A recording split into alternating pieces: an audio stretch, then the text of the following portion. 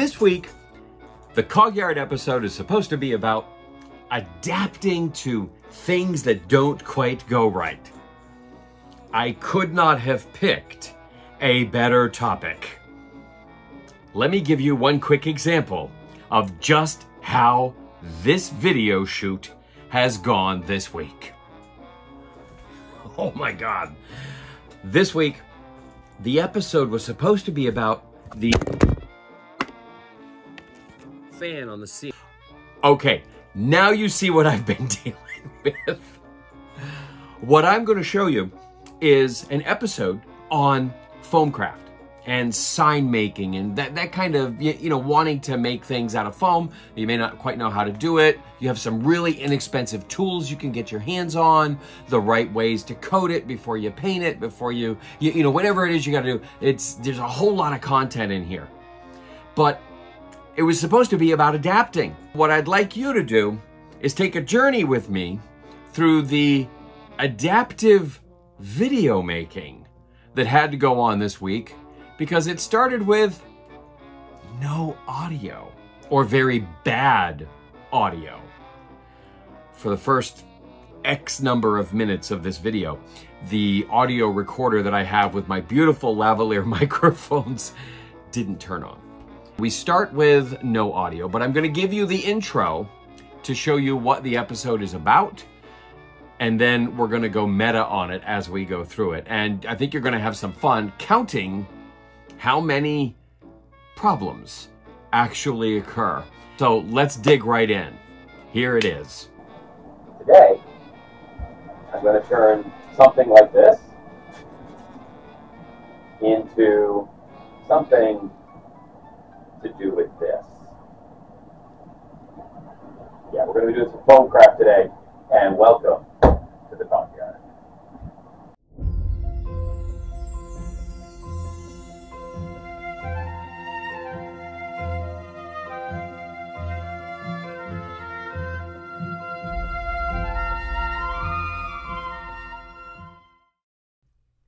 Hey, this is narrator Anthony, because like I told you, the sound wasn't on for this part.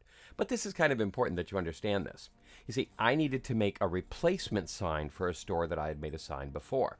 The problem was I didn't have the piece that I needed to replace. They changed the name of the sign. However, what I did have was my prototype of the sign, from which I peeled off the ultimate sign piece that I needed to replace. So what you're seeing me point to here is the template that I can then use to recreate the sign that we need to recreate. So here's where I'm cutting off that piece and not using my brain, because the old sign was rectangular. The new sign has a very large oval shape right in the middle of it that extends up above and below the sign. So what I've just done here is basically screwed up the first time. Not counting the audio, of course, which I didn't know was a screw up. Yep, this is the spot right here where I looked at the sign and went, oh crap, I made a mistake. Big oval shape.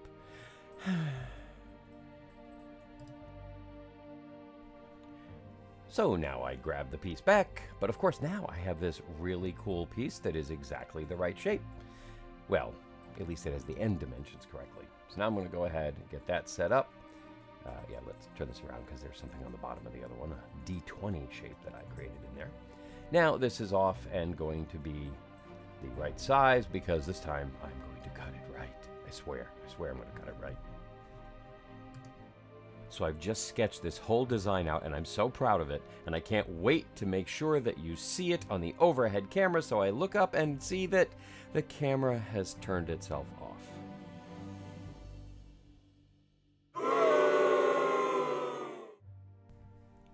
So after crying in my beer and whining and moaning and realizing I still can't get it to turn back on, I'm just going to keep working to trim down this piece, giving you lots of great action and adventure and dialogue, an explanation of how this particular kind of box cutter is okay for this job, but I really do prefer the other one that has replaceable blades because it stays forever sharp.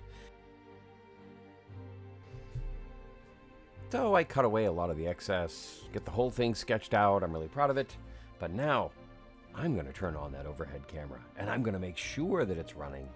And for the first time ever, on this video anyway, you folks are going to get to see the actual overhead shot of what I'm working on.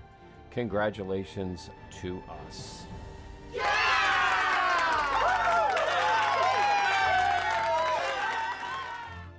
This is what I was sketching the whole time. And as you can see, it looks somewhat like what we're going after, enough that it is going to be reminiscent of the actual logo, which is all I'm really looking for. This is a 3D rendering, and so I don't really feel like I have to duplicate it exactly. I just need to get that same look and sort of impression of the actual logo. And now some of the magic begins to happen as I bring in the amazing cutting tool that we use for foam. This is kind of neat because it only costs about $20.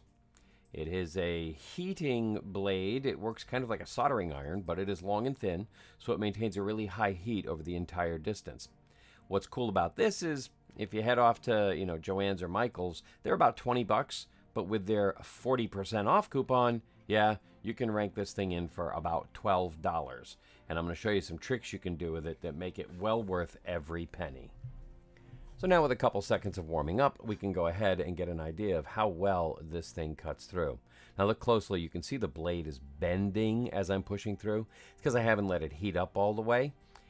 And frankly, no matter where you're at temperature-wise, it's going to bend if you try to go too fast. So we fast forward about 15 seconds, the blade is heated up very nicely, and now I'm able to make some nice, quick cuts right through the foam. Of course, this is only half-inch foam. If you're going through inch-thick foam, you have more heat transferring off the blade, so you have to go even faster. The problem with this is there's no way of me making sure that I'm doing an actual 90-degree cut through the foam. So there is a tool that can do this, and I'm on screen describing it right now. It looks like a little table saw, the jigsaw that you'd buy, and they run anywhere from $95 up to as much as $700 for some of the really large ones. Well, I'm going to show you a way to take your $12 heat knife and turn it into one of these expensive table saws. Check this out. I made this using a couple elements I had on hand. This wooden block came from a shipping box that I think we got our dishwasher in a couple years ago.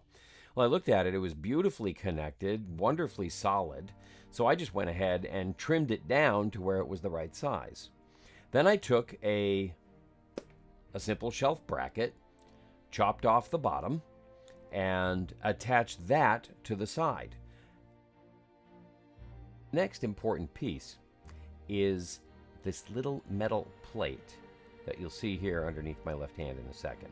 That metal plate is covering a hole in the bottom, but I drilled a small hole in the metal plate directly beneath where the hole in the top bracket sits.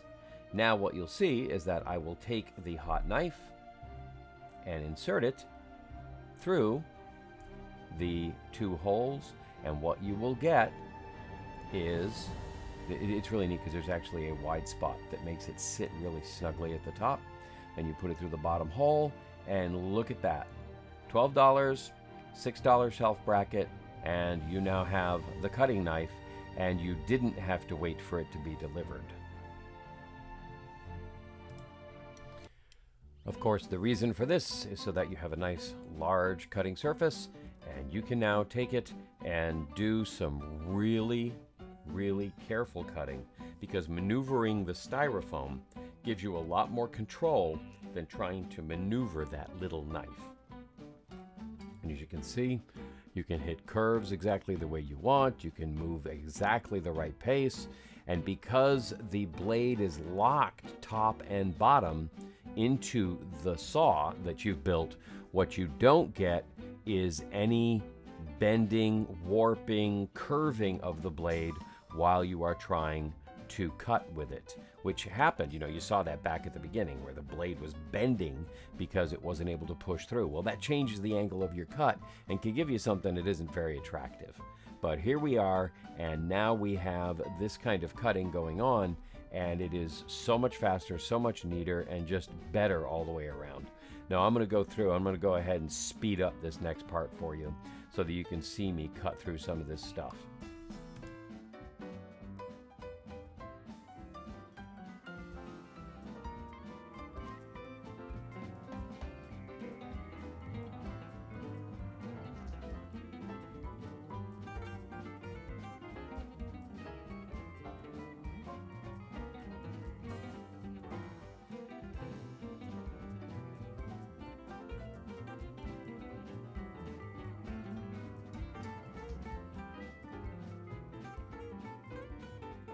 There we go.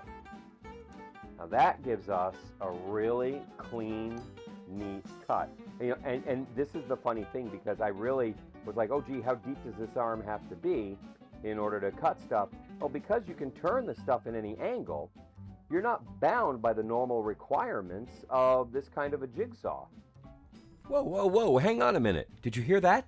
That's my own voice. Oh, the sound is now working again.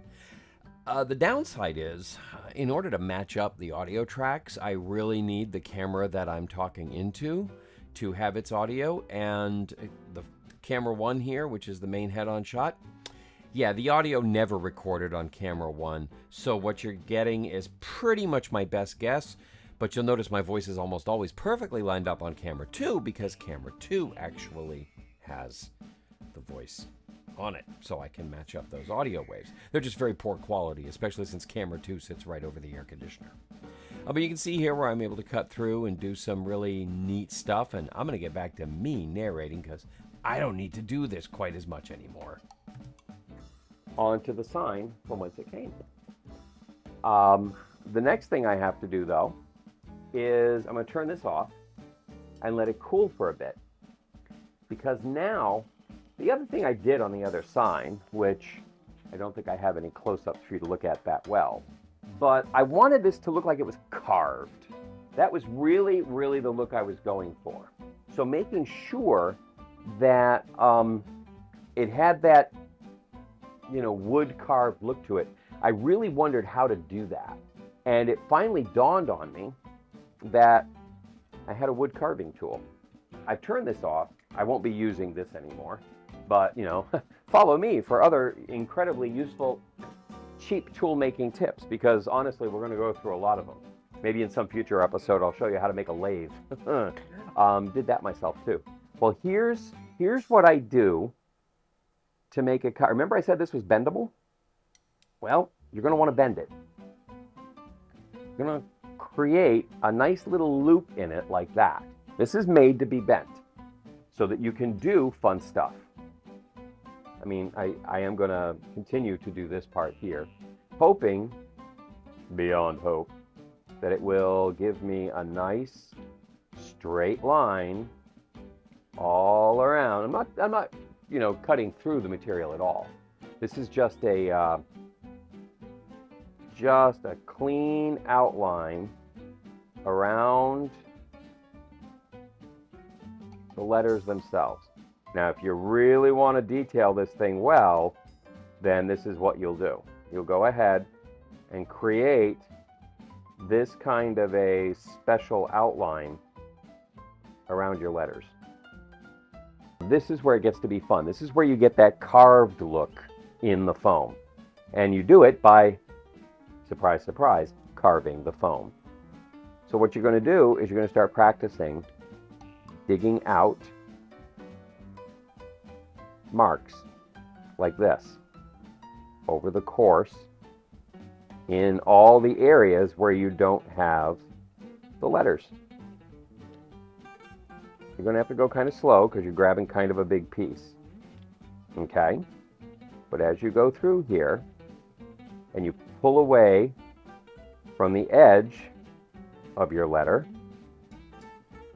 you will end up with what looks like wood that's been scraped back, and you will beg me to do a time lapse on this. And so, in answer to your prayers, here is your time lapse.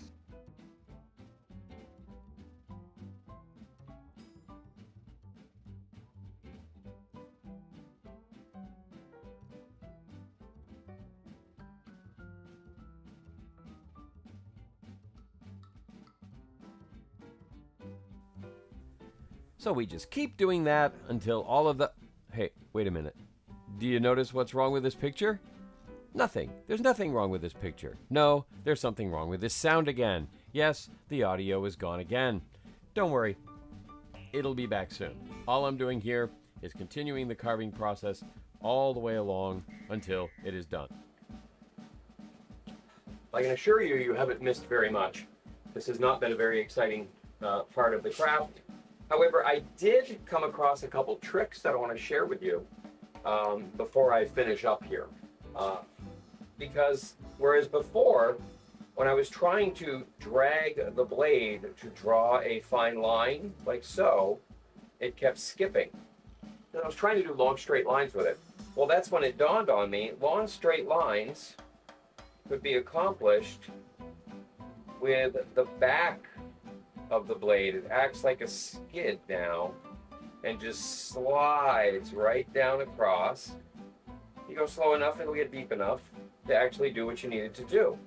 And you see how those lines are just absolutely perfectly straight, giving me such nice control over it that I just had to share that, because I thought somebody out there might want to draw straight lines. And I mean, I don't know why they would ever want to do that, but you know, I know I want to do it. And so that's what I'm doing right now. Everything else from here over is all the same font. But this one here has a much more ornate flair to it than even the cube. So I wanted to make sure that I captured as much of that ornateness, ornacity, ornatatiousness. I will let you answer in the comments below what you think the right word should be. Now, I am deviating from my own hand-drawn lines at times because, as usual, reality can differ from plans. We have to be able to adapt and adjust when that happens. So when I'm looking at this and I'm realizing this line may be too close, or just physically speaking, it's going to cause a problem to try and carve that in the way I've drawn it, and I go ahead and just adapt the drawing itself with new lines. Also important that when you're cutting the foam, you keep in mind that just like wood carving, you want to sort of deal with the reality of the situation. You don't want to like carve in directions that couldn't be carved, or you know, leave marks that just don't make sense. So a lot of these are long carves that look like, you know, somebody chiseled the wood out, which is technically what I'm doing. I'm chiseling out the base material, but instead of pounding with metal, I'm simply heating it away. I am in a really well ventilated area. I actually have a very large air conditioner blowing straight at me right now, so that it's probably cooling off my blade while I'm working, but it really is something that you have to have in Florida. And so I turned it a little bit so that it's blowing directly at me, which keeps the fumes away from me, which is really important. One situation in which I was turning a piece of blackwood. I was making a Harry Potter style wand for a friend, and as I was making it, everything about me started to burn.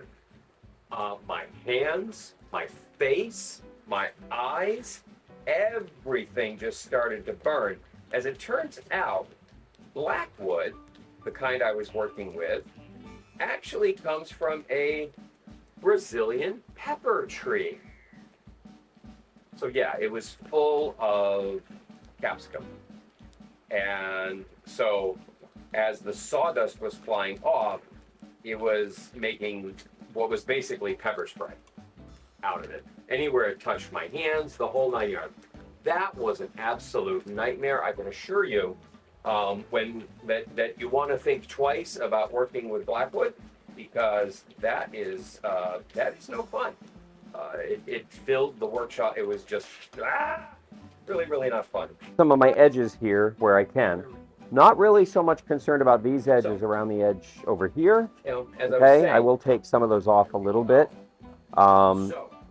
That's the other thing, is sanding things down is like super duper easy using, just regular sandpaper. Even this stuff here might be too gritty. So what I'm going to do is take this around, give it a nice sort of rounded edge to it, instead of the little bit of a jagged sort of thing we got going on as the blade dipsy doodled in and out. You can see here, just getting this stuff done.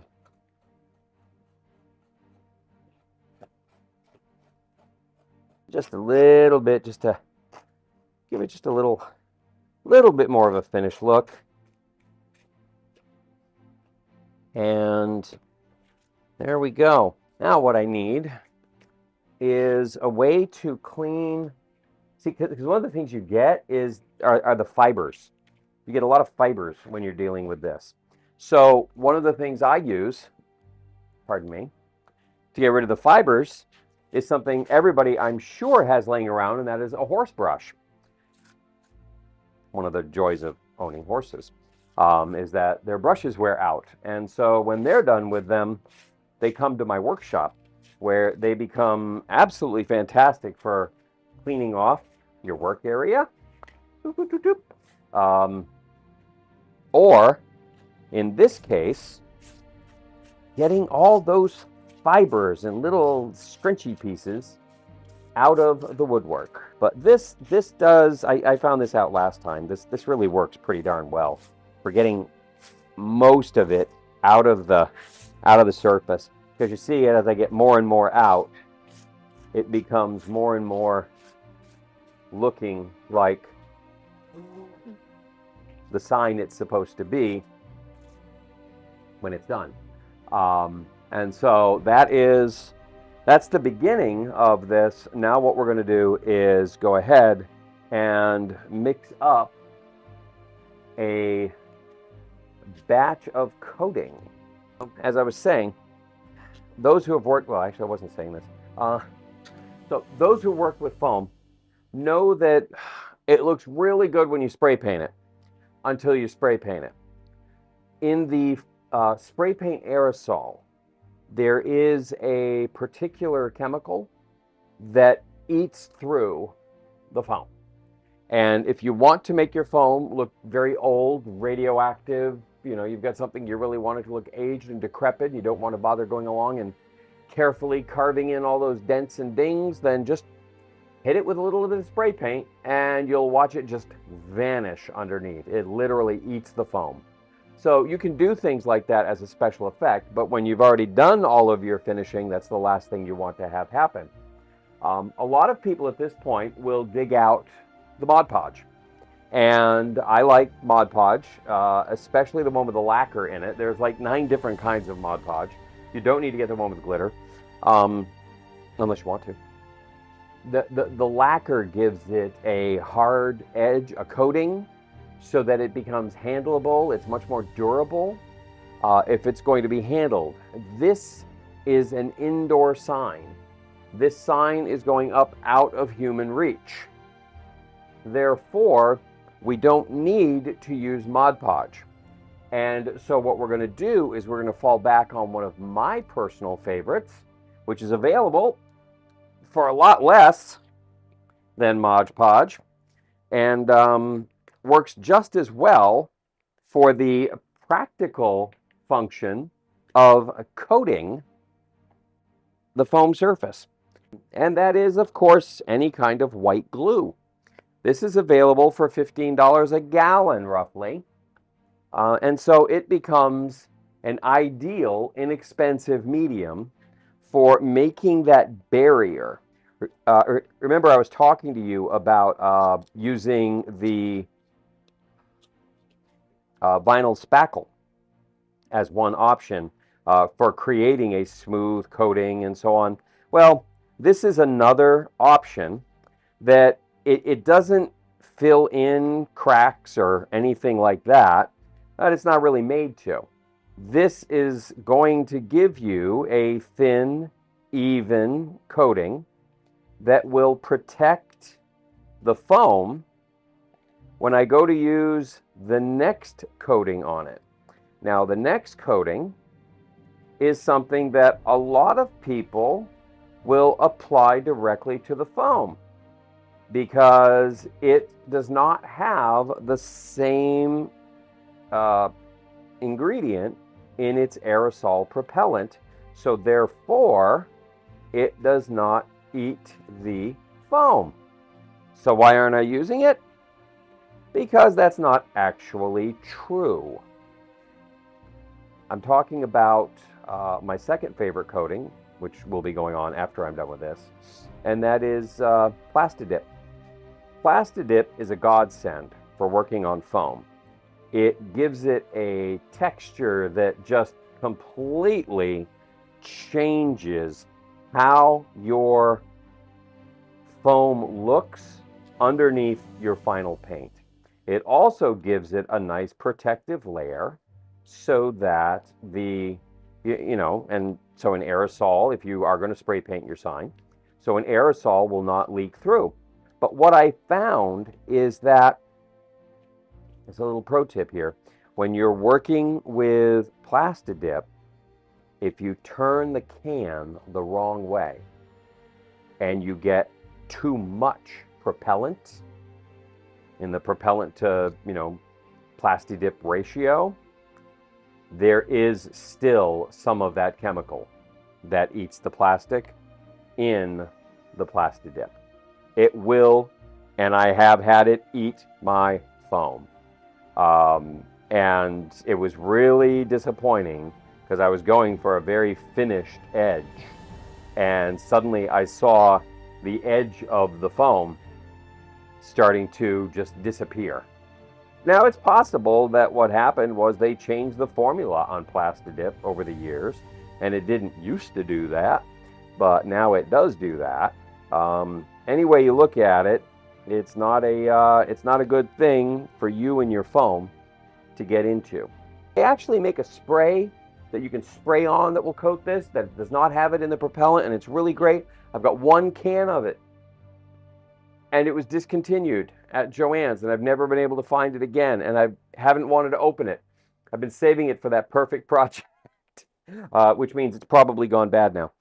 At least I know it exists, and so in my museum of things I wish that were always available, it sits on a shelf. So I left for the night and came back, and it was beautifully dry. Everything looked fantastic.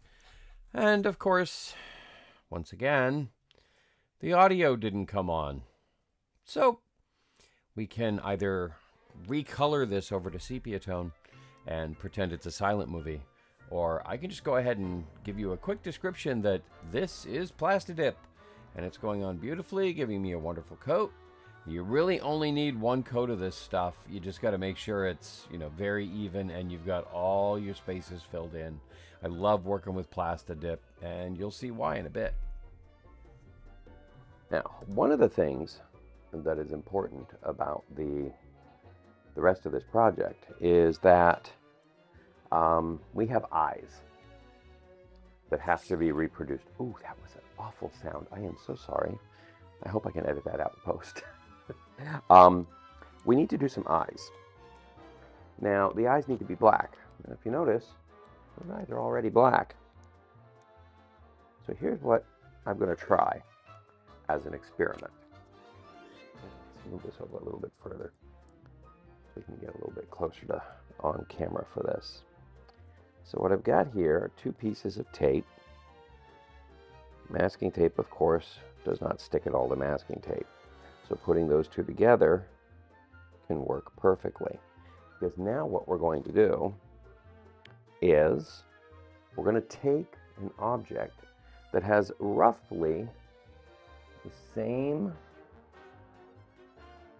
circumference That's not actually round, so I'm actually not going to use that one. Those are too small. Let me see. I think I got something here. I know.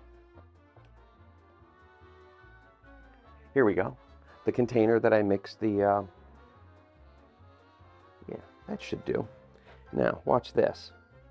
What I'm going to do to make those beautiful eyes is, as long as I keep these two on roughly the same center, those are going to be too big. Let's go ahead and shrink it up a little bit.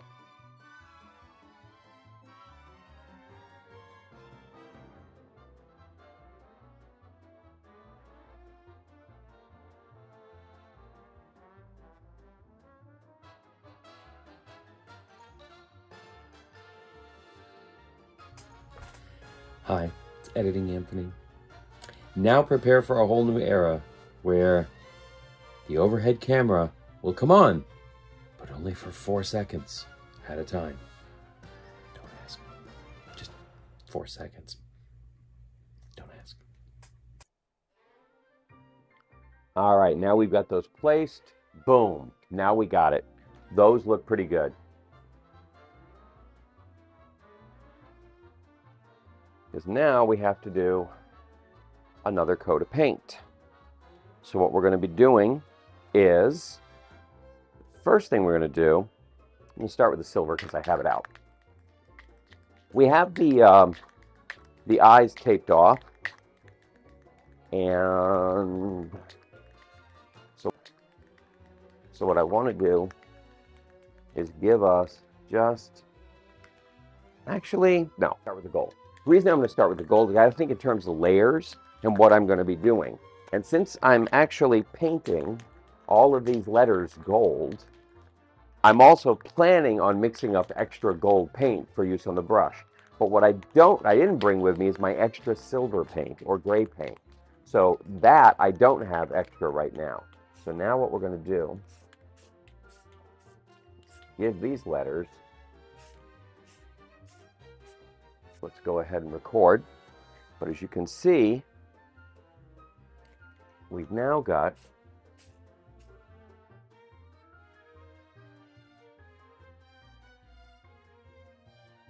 and I wasn't sure how that was going to work, but that's actually going to give it a level of detail that's going to make it look more like skin. That is something that is just going to be a massively awesome side effect of just having to have the right paint in hand. So a win for me on that one. Makes me very happy. Jump up, down, do that kind of thing. Want to make sure that camera's actually on.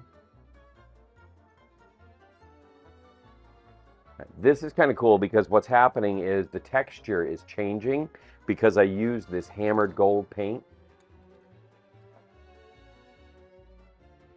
So what that is hopefully going to do is give us a kind of a skin effect look to it.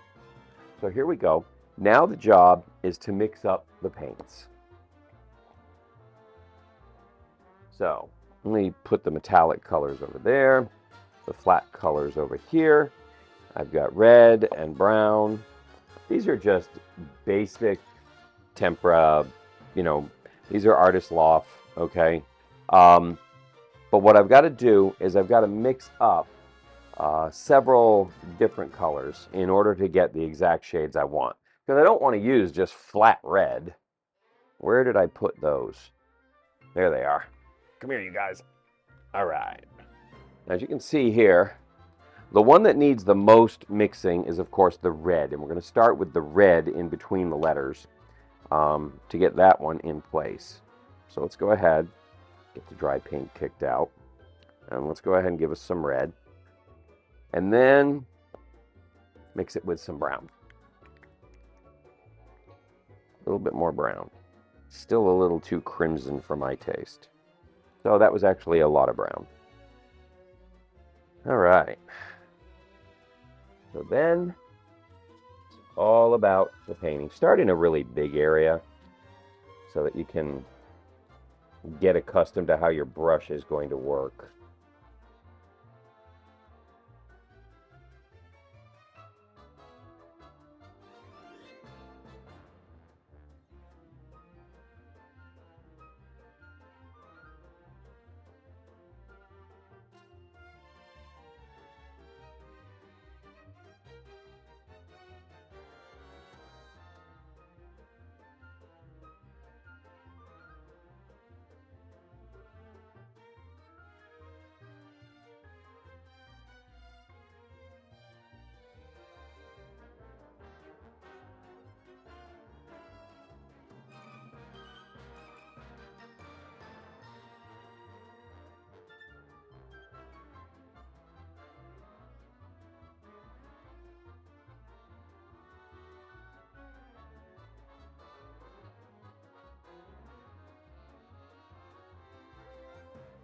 get these eyes up and on.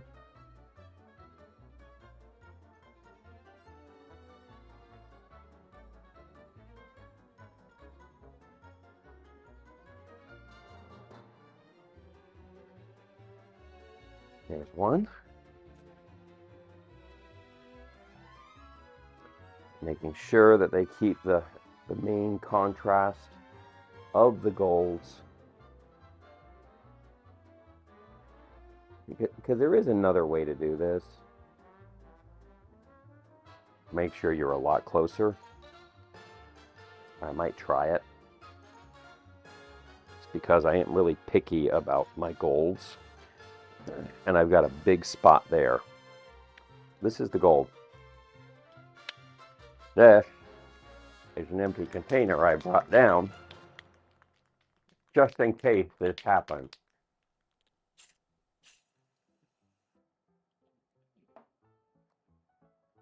Fill that with the exact same gold.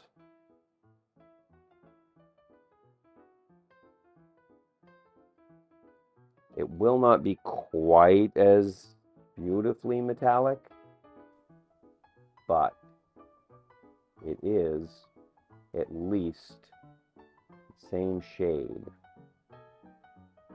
As soon as we let this dry for a bit, we're going to be ready for some kind of reveal. And won't that be exciting?